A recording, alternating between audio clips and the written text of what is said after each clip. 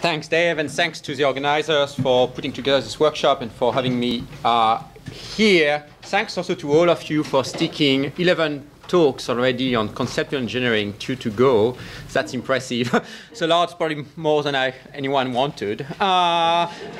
Except for your own talk, somehow, which had to be there. So what I want to do today is describe to you my own view on conceptual engineering and how it should be done, and try to defend it very briefly against some objections. Some of you may know, but I found out I was shocked yesterday at dinner that some of you haven't read that book. It's like my heart stopped beating. Anyway, a year ago I published that book. I highly recommend it, if only for the cover. It's great on your coffee table. It's a beautiful picture. Anyway, so I published that book about a year ago, and one of the main claims of the book is that the main method for gaining knowledge about what's necessary and what's possible is flawed, and the philosophical issues that turn on such knowledge can just not be solved. And when I give that talk, usually sometimes there's someone with a tie in the audience. I identify him or her as a dean or as a provost, and then I say, is it the end of philosophy? And the dean already starts close philosophy department. And I say, no, of course, there are plenty of things philosophers can do, even if it turns out that some of the philosophical issues that require the type of model knowledge that I don't think we can get. Even there's a lot of things to be done for a philosopher, things that are left. And here is just a list. Many of the philosophical issues that require the type of model knowledge that, on my view, we can't get, have moderately modest counterparts. So it's easy to translate some of these issues in a way that does not require metaphysical knowledge. Furthermore, we can engage in non-ideal philosophies. There's this project of rational reconstruction a la Reichenbach, if you're a philosopher of science. And there's the project of conceptual analysis and conceptual explication, which I described at great length in the last chapter of my book. And I don't talk about it, but of course critical theory here, among others, should be added to the list of activities in philosophy that just don't require any problematic modal knowledge. So what I want to do today is just talk about one of these activities that philosophers could still engage in if I were right. More precisely, the goal today is to make explicit what I take concepts to be. We've talked a lot about concepts, and some of us during these last 2 days have actually said a few things about what they take concepts to be. Some of the things I've said are quite congenial to my own way of thinking about concepts, including what was said in the last talk. But I really want to be super clear about what I mean by concepts. Now, one of the bad things when you try to be super clear about what you mean by something that everybody hates you.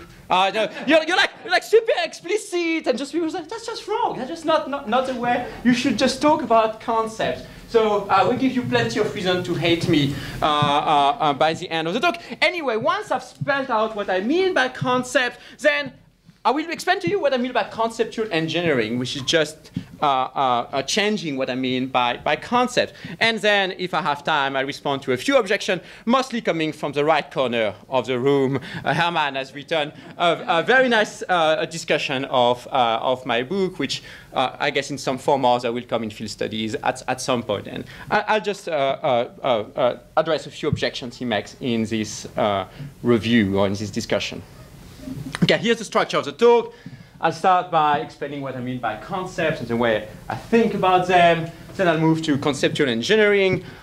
In line with my previous, with my book, I talk more often of conceptual explication following Carnap. But I take the two to be really tightly connected, if maybe even identical. And so we haven't talked very much about that in this conference. And then I'll defend a little bit my view of conceptual engineering. So let's start by concepts. So what do I take concepts to be? I think with many people I take a concept of X to be a type of psychological entity. So each concept token is a psychological entity. The concept itself is a type of psychological entity. That in itself should not be problematic for most of us, as most of us are used to think about concepts this way. So that's actually probably the last slide where most of you are going to agree. Once we've said that, the next question is, okay, what is constitutive of these psychological entities? And my way, anyway, of thinking about this question is what I call the delineation problem. So we have a lot of beliefs about a given entity, a given class, a given substance, or belief-like states, you know, belief or states which are like beliefs in various ways. I will just, after we're in a conference on conceptual engineering, we're free to coin words. Sometimes I belief, right, following A-leaf. So they're belief or belief-like states. And the question is, we got all this belief, and which of them are constitutive of our concept of X? That's the way I like to think about the problem. So we know we have a lot of beliefs about dogs. Some of them are true. Some of them are false. That's only a subset of the very large set of beliefs about dogs. Each of these beliefs is connected with further beliefs about other things. And the task is to identify which of those is constitutive of the concept of dog and which of those are not. That's part of just my background knowledge, or my background, what I call background knowledge, forget about the word knowledge, my background beliefs about dog. How do we draw this partition here in my set of beliefs? That's what I call the delineation problem. And as you may know, if you know a bit the philosophy of concepts over the last 30 years, you get a range of options. From atomists who just said, well, it's very simple, none of them matters to having a concept, to holists who say, well, it's very simple, all of them matters to having a concept, to people in the middle like me who are molecularists who say, look, some of them matter for having a concept. But the question then is, which one? How do I identify those that are constitutive for having a concept? All right, I think some of you may already be disagreeing with me about the very way of setting the problem. But here's, I think, where most of you are going to disagree. So how do I solve the delineation problem? What's my answer to the delineation problem? What I give you is a psychological answer. What I think distinguishes the belief or the beliefs that are constitutive of a given concept from those that are not is a psychological property. The beliefs that are constitutive are, as I said, retrieved by default. We access them by default. And I will explain what I mean by default in a sec. All the other ones are retrieved in a contextual manner. They are retrieved in some context, but not others. So let me just tell you what I mean by default. A body of beliefs, there should be a L and not an R, about X is retrieved by default from memory if and only if, when I think about X, it is retrieved first and most important in a context-insensitive manner. Because it is retrieved in a context-insensitive manner, it does not require any cognitive resources to deploy it. You always deploy it. You don't have to think about when to deploy it. So its deployment can be automatic. And because it's automatic, it can be fast, right? So the crucial property is context independent. That's what's characterized by default belief. And so in every context, that's going to be the type of expectations you have either about a group of objects, a kind, or the expectation that you have about substances, about a given substance, and so on and so forth. The bodies of information that are not belief tend to be are retrieved in a context-dependent manner. So it's important in the present context, particularly when you talk to philosophers, to make it clear what by default belief, what they're not, or what they're not exclusively. It's important to not to identify these bodies, these beliefs that we retrieve by default with belief about superficial properties of kind. Right? Some of these pieces of information that we retrieve may be about the superficial properties of kind. So, for example, the color of dogs, or the taste of water, for example. But they need not be. They can be about the molecular structure, for example, of a substance. They can be about the function of an artifact. They can be about relational properties of various kind of members, right? So there's no connections between what's constitutive of a concept if you use the property of being accessed by default and a certain form of superficiality for the kind members or the samples of a given substance.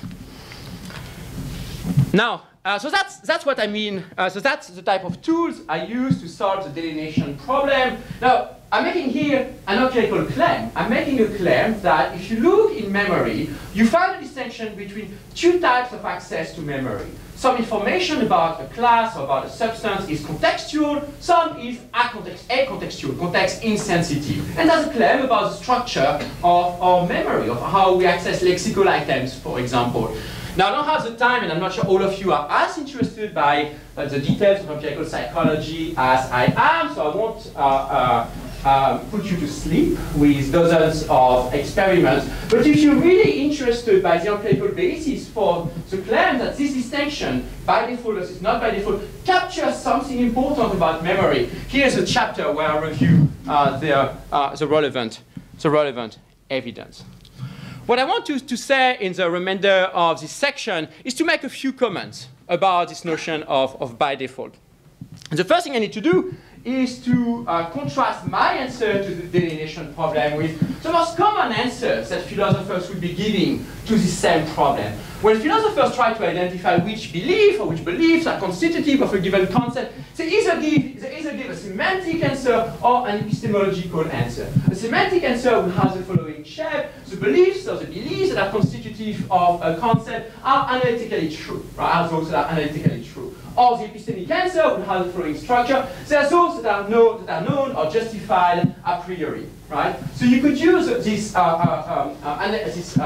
semantic notion and this epistemic notion, epistemological notion, to answer the delineation problem, right? And my answer to the delineation problem in psychological terms contrasts with these more common ways of answering what beliefs, of finding out what beliefs are constitutive of concept. So why do I go the way I want to go? Well, for a number of reasons. One of them is that, like many philosophers, I'm skeptical of some of these notions. I'm skeptical of the distinction between analytic truth and non-analytic truth, synthetic truth. So that's not the kind of tool I can actually put to use to solve the delineation problem. I'm not skeptical of aperioricity. I just don't understand it. So I'm not exactly sure exactly where it comes from. You know, it's just, I just don't understand what it is. So I'm not going to put it to use either to solve the delineation problem. That's one type of reason. Another kind of reason is, at least for many projects, these seem to be the wrong tools to solve the delineation problem. Let's suppose you do history of science, for example, and you're really interested in some scientific concepts in the 17th century, concept of heat, for example, when you start working on the invention of temperature, like Hazard Chang. I think it would be a mistake to identify what's constitutive of the concept of heat or temperature in the 17th century using notions such as analytic truth. What was constitutive of people's beliefs at the time were plenty of false beliefs. Beliefs we know are false, right? A fortiori, they can be analytically true. And also, what was constitutive of people's belief for temperature at the time were things that were a priori justified if they were justified at all. So a fortiori, they can be a posteriori justified if they're justified at all. So a fortiori, they can be a priori justified. So for many projects, the notion of analyticity and the notion of a priori justification won't be very useful to solve the delineation problem. By contrast, I think for at least some project, and I'm not saying for all projects, but for some project, that notion will be useful. And I think it's going to be useful for the project of conceptual engineering. So my answer is a psychological answer. It contrasts with the usual answer in philosophy, which is a semantic or an epistemic answer. All right. So you end up with the following notion, which is the notion of a concept. If you've read my first book, don't disappoint me. I hope you've read it.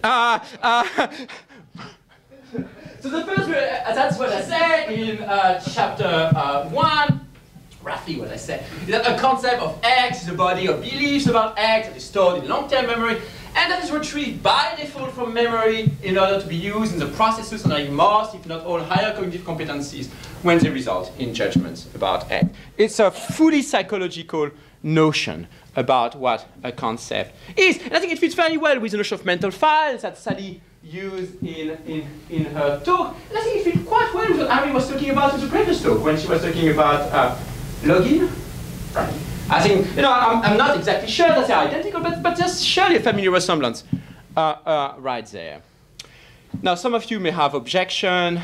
How much time do I have already? When did I start? Well, the chair. You've been going 15 minutes exactly. All right. So I'll go for the objection then. Some of you might think it's circular. After all, I characterize concept by means of the of belief. Some of you may say, well, all beliefs made of cons, made up of concept. Isn't that a blatant circularity right here? I don't think so.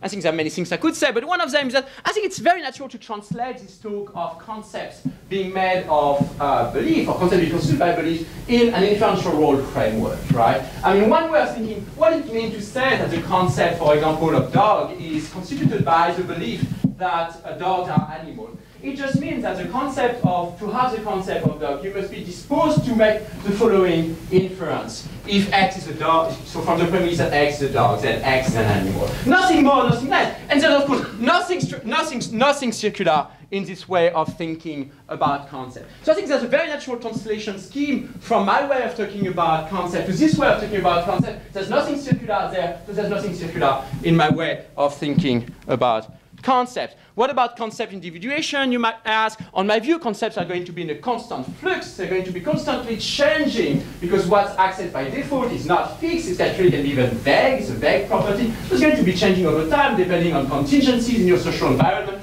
who you're talking to, what you see on TV, what you read on Twitter nowadays, and so on and so forth. What about concept individuation? Well, in general, I don't care very much about individuation. I think that's always a kind of a false debate. I think individuation is always interest relative, and anything can be individual in many, many different ways. So I don't really worry too much about individuation. But if you do worry, we heard yesterday a talk by Laura, which I think fits very well with many things I have to say here. And actually, I wrote that slide before listening to her talk. But it's the first part of the slide. In a sense, a jazz model is a way of really working out the details of an idea I had under the shower, I suppose. Anyway, why are two bodies of belief at time t and t star the same concept? Well, maybe because they have the right historical relation, and being part of a given tradition is actually is one way of fleshing out this quite incorrect idea, and we can extend the idea for between individual or between cognitive agents individuation. So no issue with concept individuation, I think. All right, so that's what I mean by concepts. As you can see, it's quite far from what philosophers mean by concept, but it does capture what psychologists mean by concept. Now, if you talk to psychologists, if the psychologist is among you, he or she is going to be nodding. Well, yes, that's obviously trivially what we mean by concept. Anyway, now, on my view, conceptual engineering just is changing these bodies of belief, right? So let me say a few more things about that. In the book, I contrast conceptual explication and conceptual analysis, and the first one consists in changing, the second one consists in describing the concept constitutive belief. Why? Because this concept is, in some respect or other, deficient. And again, keep in mind here that by concept, I really mean what I described in section 1 of this talk, right? I really mean a specific psychological structure that is characterized in psychological terms. And that's what's part of, so to speak, what is constitutive of that psychological structure is determined in psychological terms, not in semantic or epistemological terms. So what we want to do, according to me, if you are at least a specific form of conceptual engineer, is change the beliefs that we access by default when we think about X. So that's a picture, that's you, and then that's you after, right? You've changed the set of beliefs that is constitutive of the concept of dog. Now, we've talked a little bit about the implementation question in this conference, and I think rightly so. I think if it turns out we can't really do it, I think it's nice to talk about things we can't do. In some ways, that's kind of a waste of time. If we really can't do it, why would we really even worry so much about it?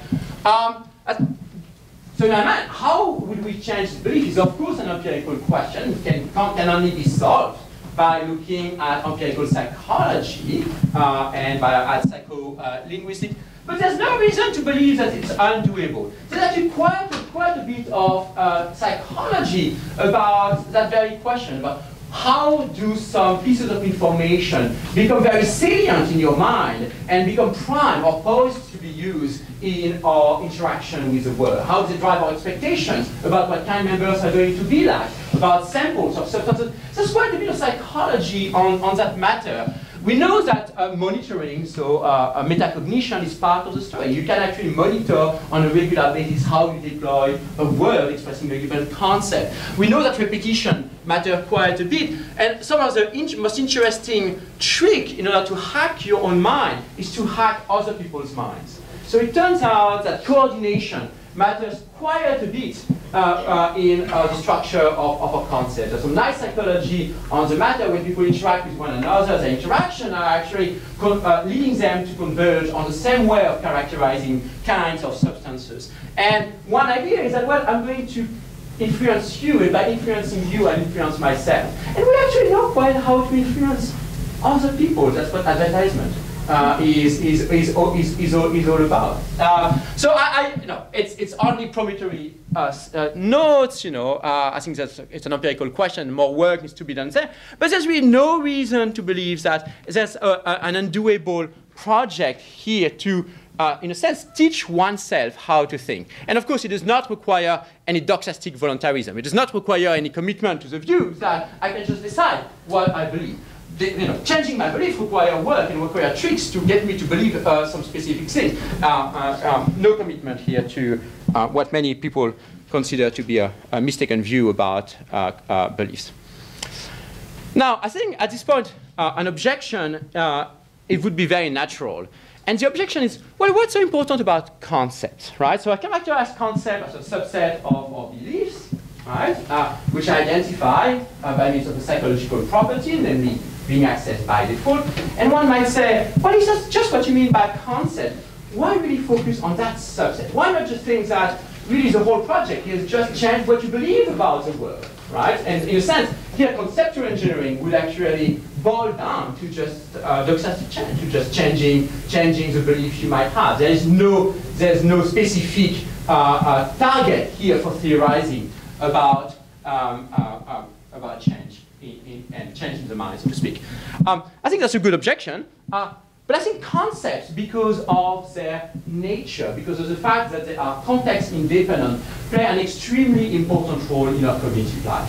They drive all changes, they drive many changes in other beliefs. They're always present in our mind when we think about their extension, about X, right? And because for that reason, they're going to drive the type of additional information we can have about X. They're going to, in a sense, structure or information gathering from the world. So I think that their context-independent nature that makes them so important and such an important target for change when we think they are defective in some respect or other. That's, in a sense, why I think that concepts are, as I define them anyway, are an important target for change. Now, in the book, and I think we've talked in some ways, but not under this term, about this distinction. Actually, I think it has popped up in various ways in this conference. I distinguish two types of explication. Carnappian explication and Gramscian explication. So Carnappian explication fix epistemic deficiencies of concepts. By contrast, Gramscian explication fix non-epistemic deficiencies of concepts. You might ask, well, why Gramsci? Well, I guess all of you know Gramsci, this Marxist, actually Bolshevik philosopher who spent part of his life in jail under Mussolini. Gramsci, in his letters from prison, talked a lot about engineering the concept of ideology. And he doesn't care about truth. The only thing he cares about making sure the bad socialists, the ones who are not Bolshevik, really get to define it. So it's really just a political project, nothing to do with epistemic concepts. So that's why I use Gramscian explication.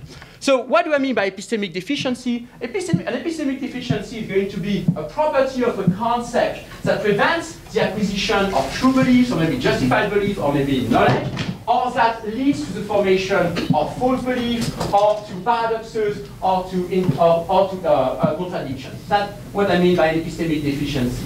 And if what you're trying to do by changing your concept is to remove these epistemic deficiencies, then you're engaged in Carnapian explication. What do I mean by non-epistemic deficiency? Well, some concepts are going to be intrinsically morally wrong. Remember, concepts are made up of beliefs. So having some beliefs may actually be morally wrong. For example, superiority of one race over another. So concepts in themselves can actually be intrinsically wrong. Concepts can also be wrong because of their consequences, the type of thought they lead to, type of behavior they lead to, and so on and so forth. So for political reasons or for moral reasons, for concern with justice and fairness, we may want to change the concept one has. Now, and I don't know exactly what I think about that matter, but, and I've been wondering about that question for a few days, but I wanted to put the slide because some of you have better ideas on the matter than I have. One might think, and I'm not sure whether I think that's the case, but that Carnapian explication addresses intrinsic deficiencies. So one might think there's something, when a concept has an epistemic deficiency, it's intrinsically bad. There's something real, somehow the concept is not fulfilling its function, maybe. By contrast, Gramscian explication addresses extrinsic, relational explication.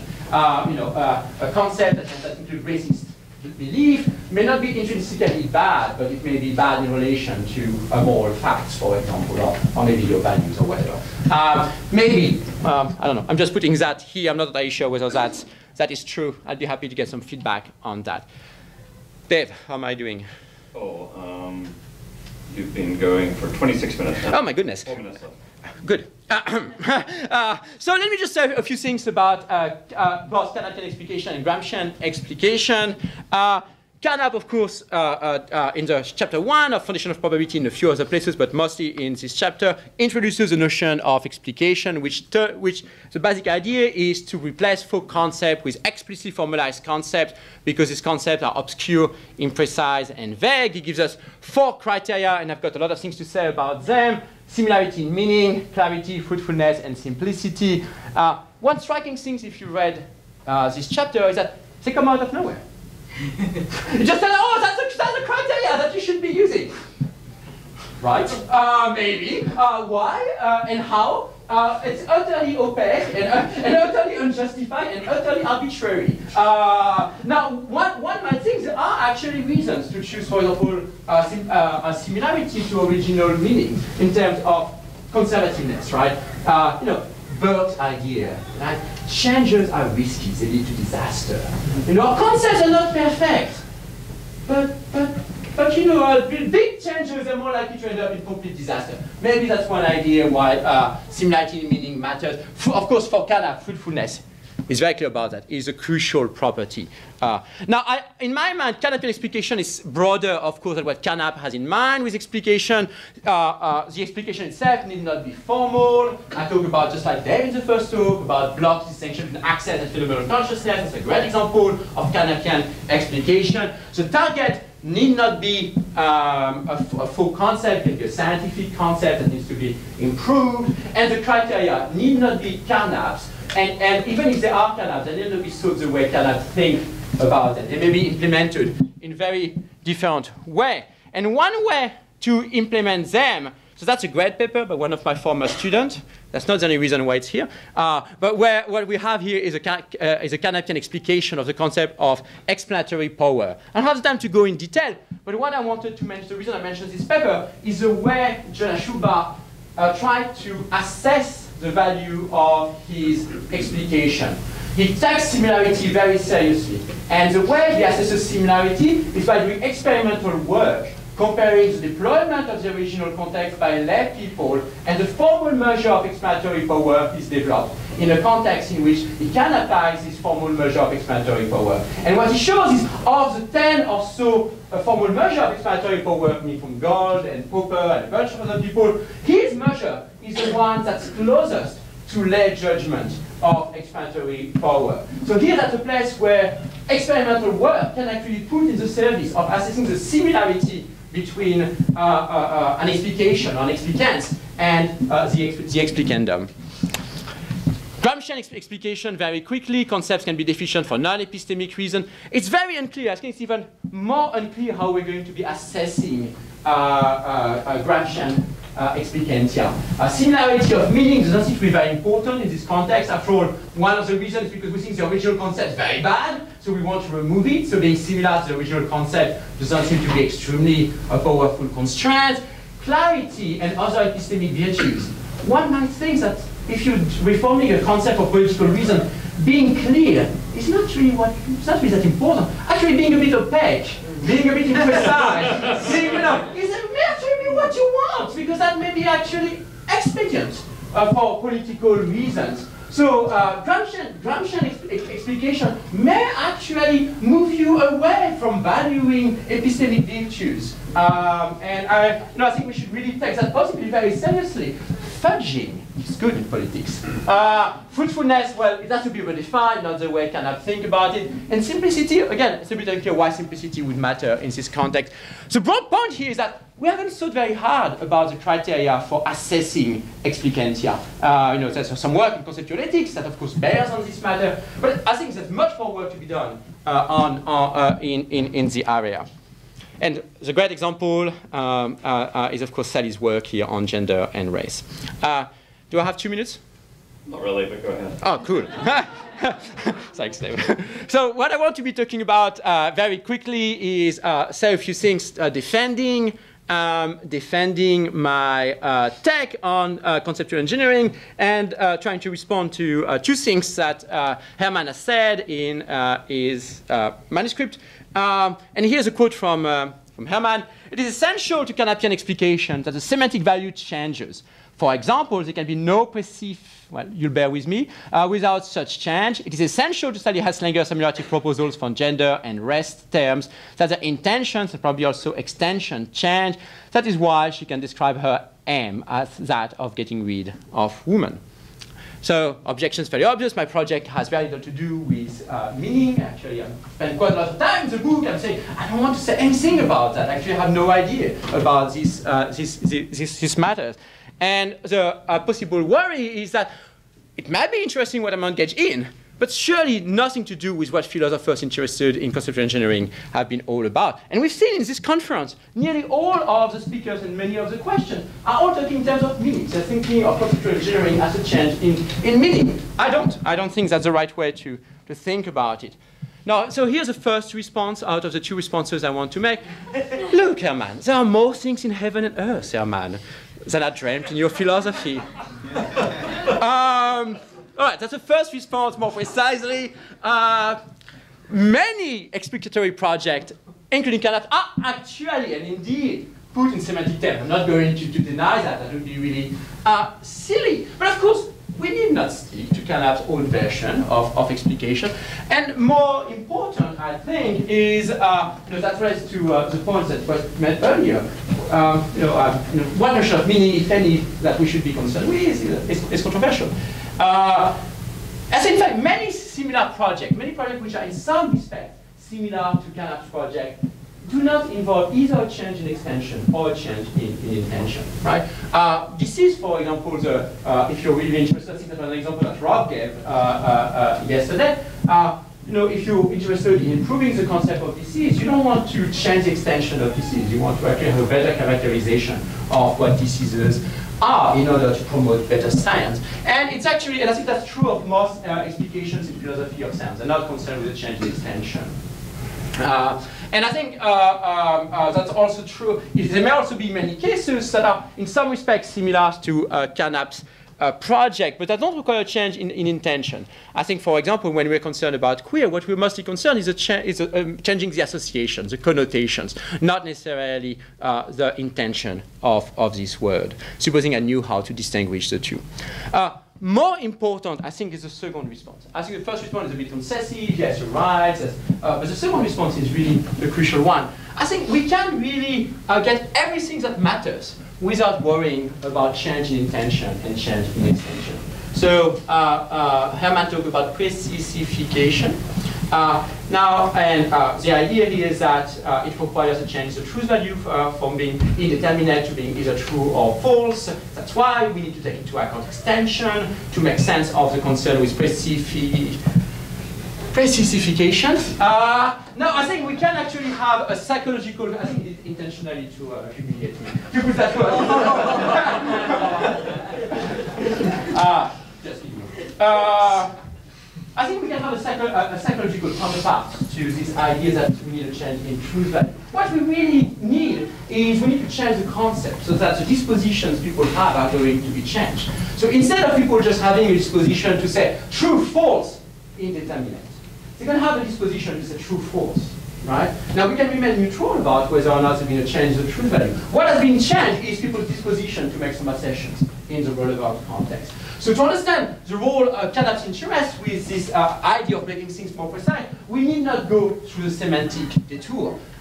The same is true, I think we can say very similar things for Sally's project. What we want is that the concept after explication be such that if we happen to believe that there is no oppression anymore, then we would infer and then be disposed to assert that there are no women. Again, here we can make sense of our interest in the claim that there are no women without really being that interested in the extension. What we really care about is changing people's disposition. I think Dave is getting very impatient.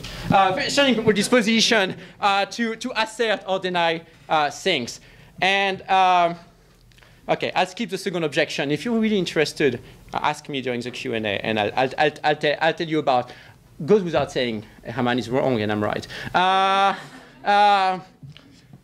And it has anyway the same spirit. The conclusion here is that, yeah, engineer your concept, by which I mean hack your mind, hack your cognitive structures, right? There's no need to go to Snow Crash and to the Necromancer, you know, if you know a bit of science fiction. You can hack your mind right now and change the concepts you have, meaning a psychological structure that helps you govern your cognitive life and get more information about the world.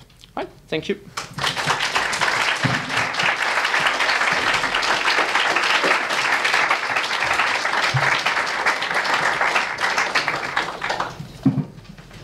Okay, 1, 2, 3, 4, 5, 6, 7, 8, 9, 10, 11, 12, 13, 14, 15, 16, 17, 18, 19, 20. This is really not going to work. And the first number is 4. Oh, awesome. So, yeah. I guess I have more a comment than a question. Okay, good. I'm just a little bothered by this use of the term Carnap explication, because I don't think it's really Carnap's notion of explication that's at work here. So this is maybe not going to bother you very much, but I just wanted to... Can I just say, like... Oh, excuse me, yes, please. Yeah, so... Like one important difference is that he is interested in the explication of pre-scientific, vague, informal concepts, and he thinks they are explicated in a formal system. So that means whatever he has in mind has very, well, not necessarily very little, but it's far away from what people here are talking about when they talk about conceptual engineering, because when we engineer the concept of, I don't know, woman or rape or whatever, we don't introduce a formal system that governs the use of the term rape. So good. So I thought you were going to go elsewhere, but so it's not quite right actually that Carnap reserved the notion of explication to transforming a lay concept into a formal concept. He actually is very explicit, either in his response to Strawson or even in chapter 1 of Foundation of Probability. I don't exactly remember where.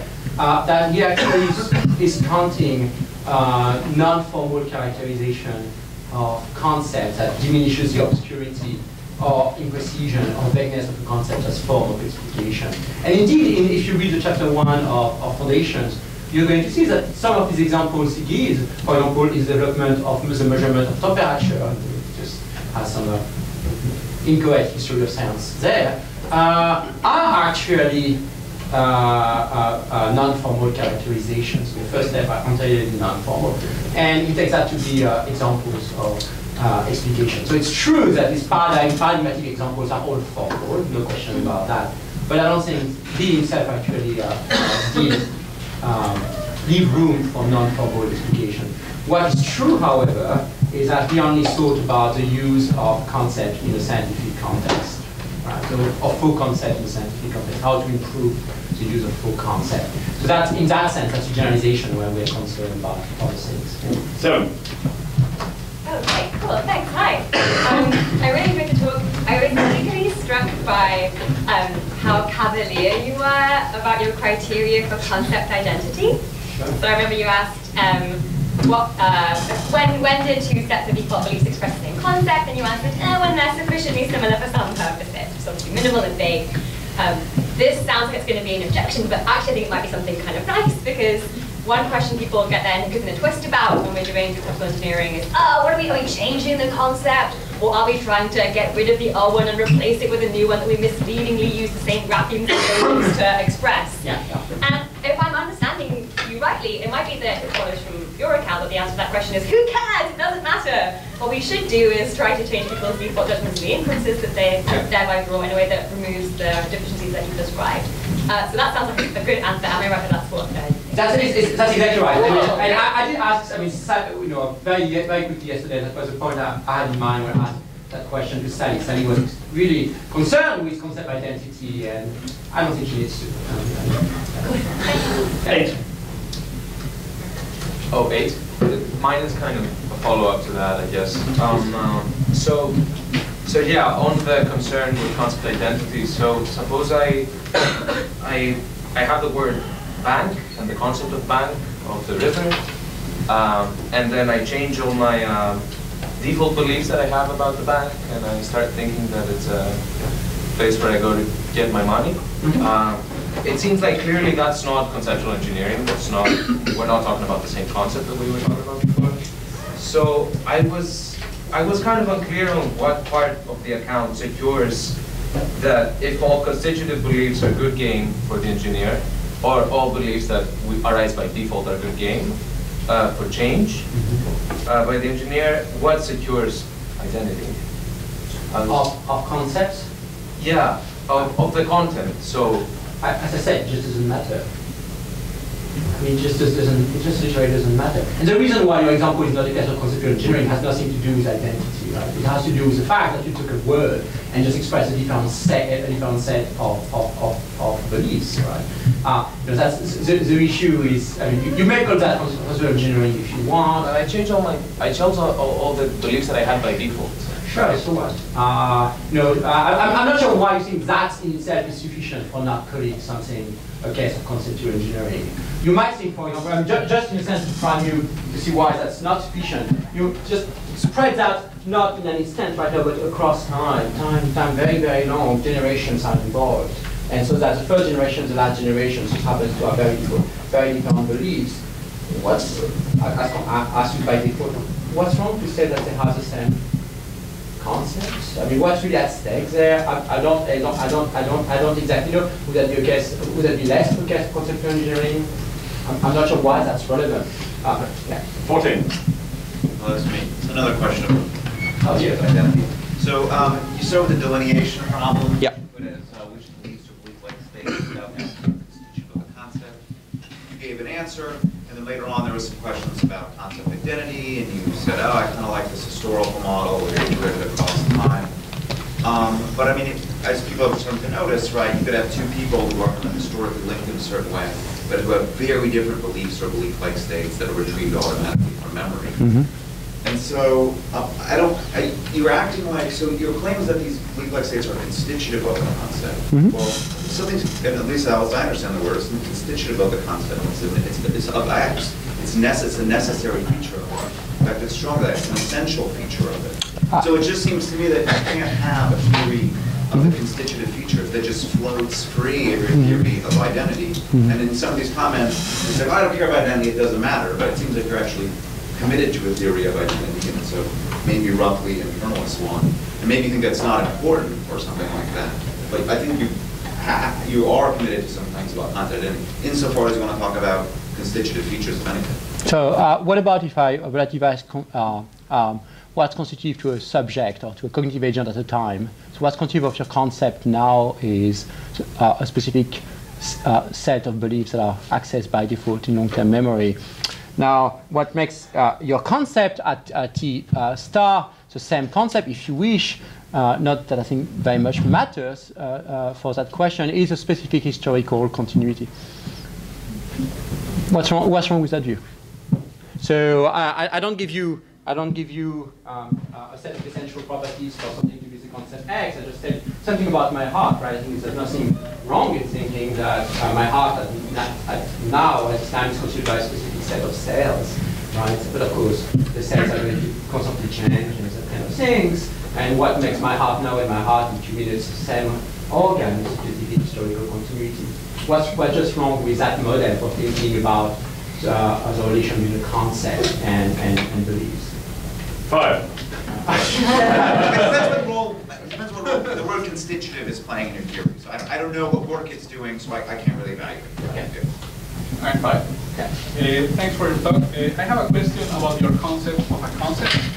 Many philosophers think that there are indexical concepts you express by means of pronouns. And I have a hard time trying to understand what the delineation problem would consist in, given this specific family of concepts. For instance, when I use the first person, it doesn't seem to me that there is a set of beliefs that I accept by default. So that might be one first problem. The second problem is that if you want to think that there are constitutive links between these concepts and other mental states,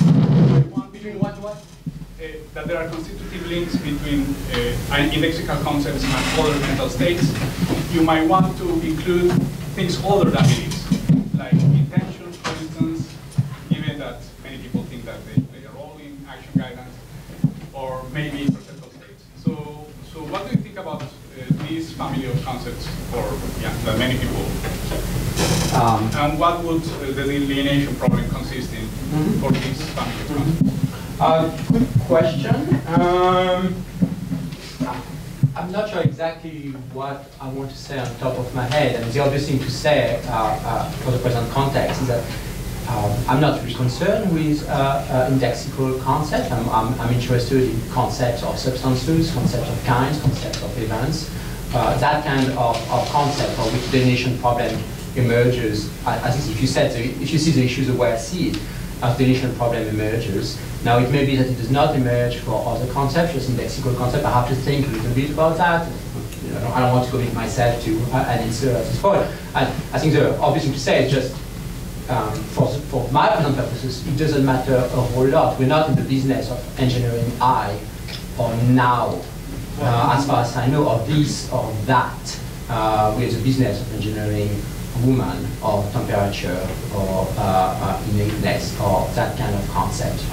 So, even if it's true that the delineation problem does not emerge for that kind of concept, it's something I need to think a bit more about, but I don't think it's a concept of mine. 9. 9? Yeah. Okay, thank you. I wanted to ask you what you think about the relation between concepts and the truth. I take it that many people have thought that if a belief is constitutive of a concept, it's guaranteed to be true. However, the mere fact that a belief is sort of guaranteed to be, retrieved from by default or something like that, doesn't, in many cases, doesn't even make it probable, it seems, that it's true.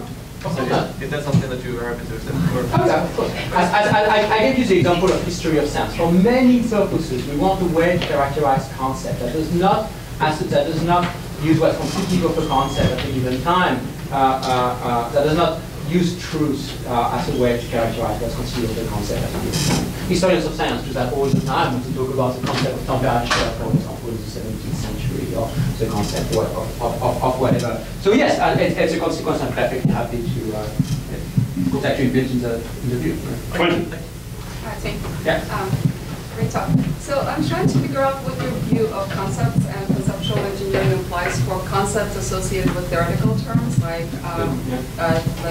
physics, event horizon, or black holes. So it seems like the structural concepts you've outlined in terms of default beliefs, contextual ones, applies to ordinary concepts and then places constraints on conceptual engineering, like default beliefs are super hard to revise, contextually retrievable ones not so much. So then take theoretical terms and concepts associated with them, the structure in terms of default versus non-default beliefs doesn't easily translate there because what's the default belief for a block export for event horizon, and then what are the constraints for conceptual engineering for those kinds of Great question. I think I agree with you. So the notion of default it's not an accident, it's a distinction that comes from psychology and may not transfer obviously to concepts that belongs to formal structures in science, right? So it's a little bit unclear whether you want to say that a concept in particle physics, for example, of spin, is a set of expectations that physicists have about spin, how having a half spin, what it means having a half spin for and so on and so forth. So yes, I'm not exactly sure that it translates easily to that kind of context. That's a good point. Limitation of the view. I'm good. Yeah. Great. Yes, I've got. Yes, sorry. Yeah, sorry, about the expression having a concept. Mm-hmm. The X has a concept. And the problem arises, especially in your approach, where it's quite clear that the layperson and the medical expert will be receiving very different, retrieving automatically very different. Absolutely, yes. Let's say the type 2 of diabetes or something like that. Yeah. So now, if we insist that there's just this one relation having a concept, then we've got to say, well, they have different concepts. Sure, we might want to do that, yeah. But this is a problem for communication. I mean, there's some pressure to go along with Tyler Birch, who thinks of concepts as publicly available and shareable between an expert. So, I mean, if you agree with that, then that's some pressure to make a distinction between a relation between a thinker and a concept. We need two different kinds of relations. I don't know whether you know Paul Brandon's response to Jerry Fodor. I think it was PPR. I think Brandon started. If you don't see how something could, you're bringing a new piece of furniture in a flat. Bear with me for a sec. And somehow you don't see how it's going to fit. It's because you haven't moved the other pieces of furniture in your flat. So what's the moral here? I think Brandon's right about that. What's the moral here is that if you use a kind of notion of concept and a half, you may have to change a few other notions at the same time. Or you may have to change the way of thinking, for example, about successful communication. It may not be then that successful communication it may not be, I think it won't be the case that successful communication requires sharing concepts. Successful communication may be much more a matter of coordinating between different agents in specific contexts. Right? Now, if you think that successful coordination requires concept, then maybe that's an issue from my view. But again, I think you want to move many pieces at the same time, and you want to have an understanding of what successful communication and understanding involved, such that it's compatible with that of view I have. One idea is that successful communication just requires coordination, and so that I can transfer information in a given context. Compatible with different concepts. Yeah. 11. You're 11, right? Did you say 7 earlier? I did. Okay, I think, no worries. Oh my bad. But I'll take 11. So, I think, I have a question about what it takes for some set of beliefs that are all retrieved by default in some either specifiable set of contexts or a specifically general set of contexts to count as a concept.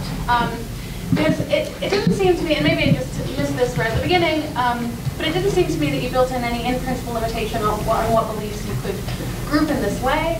So it seems you might have these internally incoherent concepts. Maybe that's okay on your view, especially since you're getting rid of analyticity and so forth. But I think that's quite a substantive implication of this way of conceiving concepts, as it were. And it has implications for whether we can ever say of something that it is inconceivable and have that mean that we should reject that view, or whether anything being inconceivable is even conceivable on your view. So I just wanted to hear about whether there are in-principle limitations on what groupings of beliefs can count as a concept, and then why you would accept the implication. Yeah. The answer is no.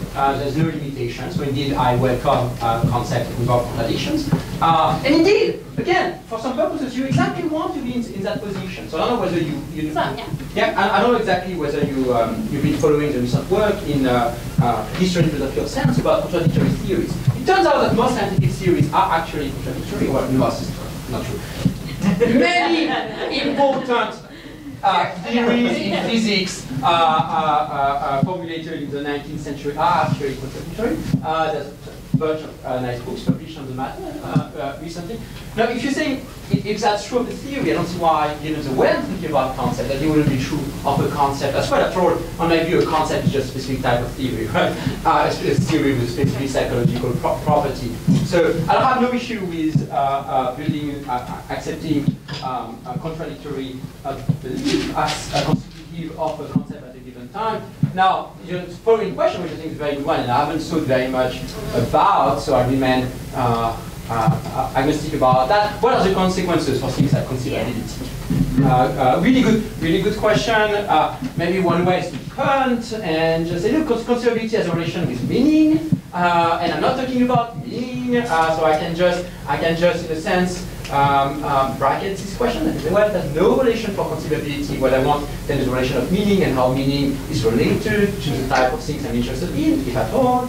That could be one answer. Or there could be a deeper connection. Maybe there is a deeper connection. It's a good question. I don't have an answer to give. But of course, the answer has to be along the same line as the one I gave earlier. Right? A lot of things needs to be moved for the view too. But I don't have anything to say about conceivability. Let's talk about it more later. Yeah, it's a nice idea. Yeah. 16. 16. Thanks. So I had a question about the semantic detour and how you were framing the sort of worry of that. Right, so part of me, so you said that instead of we focus on our dispositions to assert things, but this sounds like, I mean, depending on the sort of picture you have as to how use and meaning are connected, you might just think that just is the semantic project too. So that I was wondering if instead this was more like a framing kind of issue, like we ought to be framing conceptual engineering in terms of more psychological, conceptual stuff rather than in terms of linguistic stuff, or if you really thought there was like an issue here where it's like not something. So, under some views of what determines meanings, what I'm characterizing is actually part of the determination basis of meaning, including dispositions to make assertions. So that's right.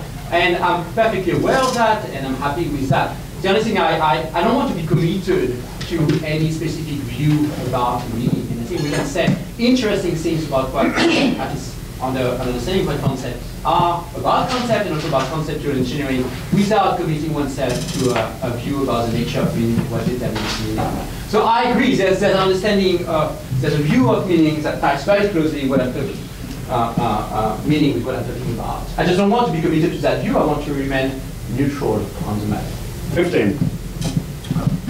So back to the publicity sort of worry communication before. If you wanted to random response to that, that's okay. But I'm wondering what stays at the table for kind of high-level concepts or complex concepts. So for us to have any sort of communication or even non-equivocation in differences, and for something like democracy, something has to have some feature. The concept of democracy, fixing it. Yeah.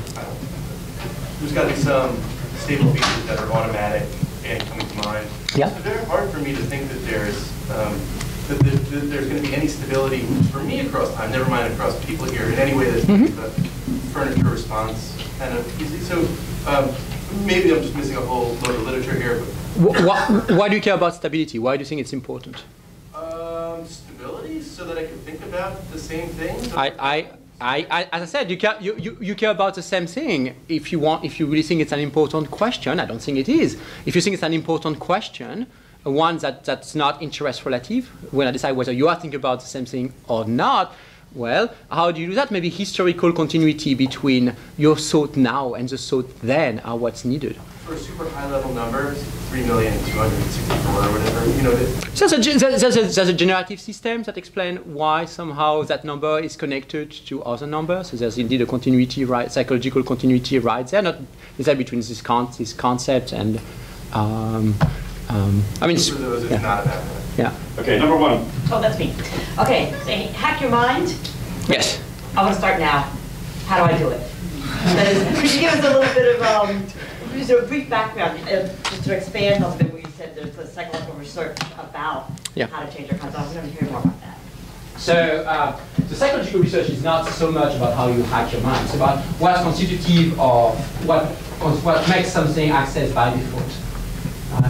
And so the idea is that, so we actually have some information about that. Repetition is extremely central. So the more you think about something in one way, the more likely that independent and across contexts, you're going to start thinking about the same thing, about that thing in the same way. That's one of the determinants. Now we can intervene on that kind of things. I think the use of words is extremely important. So you can verbalize things and control the way you use words, which is why I think definitions are extremely important in a scientific context. I don't think you can properly define things, that's often an illusion, but definitions are important for cognitive purpose because they give us a specific way of using a word that have consequences for the way we tend to think. Now, they give us a handle on which we can metacognitively focus on. Right? So if I agree that innateness is going to be blah, blah, blah, blah, blah, despite the fact that spontaneously I think about innateness in a very different manner, the fact that I've got these linguistic definitions in a scientific context, I can always remind myself, oh, by innateness I mean this and this and this, and so determine what inferences I'm willing to draw when I say that something is innate, for example. So the role of words, I think, I actually examine quite a lot in this context. But that hasn't been very much psychological research about exactly hacking. Yeah. That's good stuff. I think we're going to ask Templeton. Once the model hub is dried up, that's another project. Two. So there's no such thing as the concept dog, there's my concept dog, your concept dog, that's right. There's Dave's concept dog. Now, I have no idea what Dave's concept dog is, or whether it's defective in any way, it would be kind of expensive, and I think would never let me. So why doesn't your proposal just turn conceptual engineering into a personal project to solve improvement? Yeah, I actually think that, so that's the way actually I describe it in the book. Okay. So much for my devastation.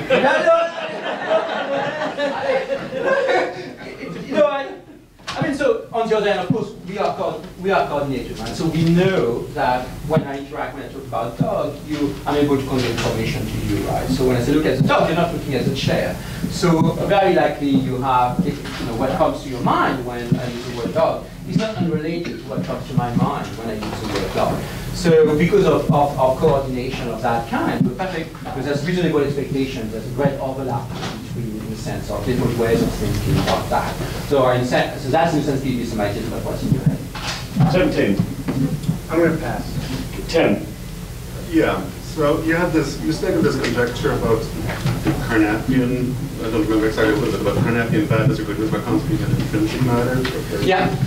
And I think there are different ways of understanding that conjecture, but on one way of understanding it, I thought that was clearly false. Okay, great. I was thinking that sort of a concept that's sort of useful for a certain kind of creature, search for truth is less useful for another kind of creatures. A concept that's so complex that we would do really badly using that would be such that a more higher creature could use that successfully.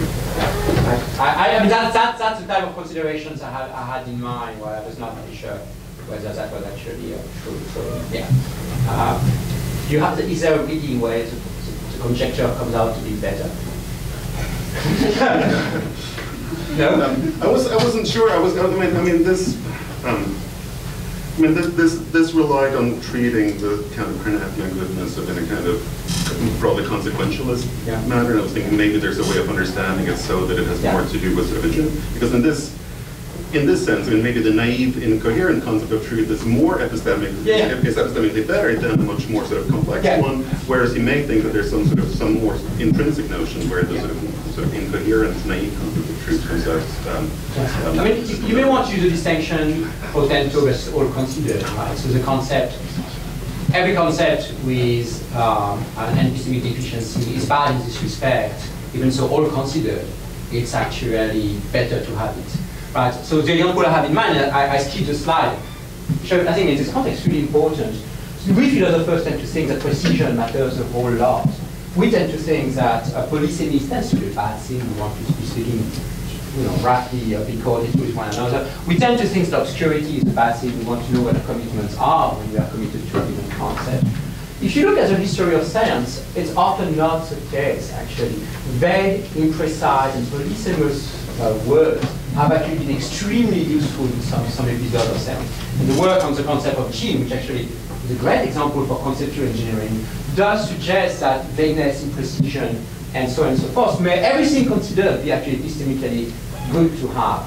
That's compatible with saying that in themselves they're bad, right? So they may be good if considered, but what may be bad in themselves. Okay, with apologies to 19, 12, 6, 13, and 18, we have to move on. Okay.